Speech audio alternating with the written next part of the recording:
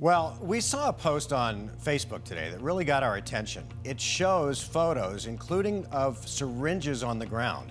The person who posted it says they were found at Washington Elementary School in Northwest Phoenix. Team 12's Matt Uris went out there today and talked to the principal of the school. And while she wouldn't confirm that needles are being found, she does say that they've noticed more trash on campus recently, and they're hosting a Super Saturday cleanup this weekend.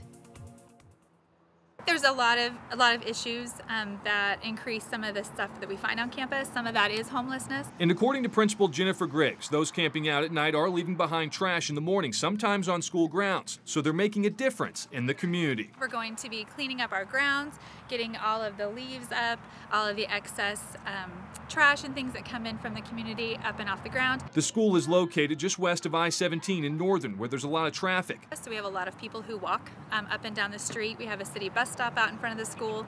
So there are a lot of different reasons for what we find on our campus. The transformation at the school involves more than trash cleanup. This wall next to the playground is getting a mural makeover. So we are going to put our name on there, and then we're also going to put some pictures depicting life here at school, reading, playing, and learning. And if you'd like to help out as a volunteer for the Super Saturday cleanup, just show up, ready to work at Washington Elementary School this Saturday from 8 to noon.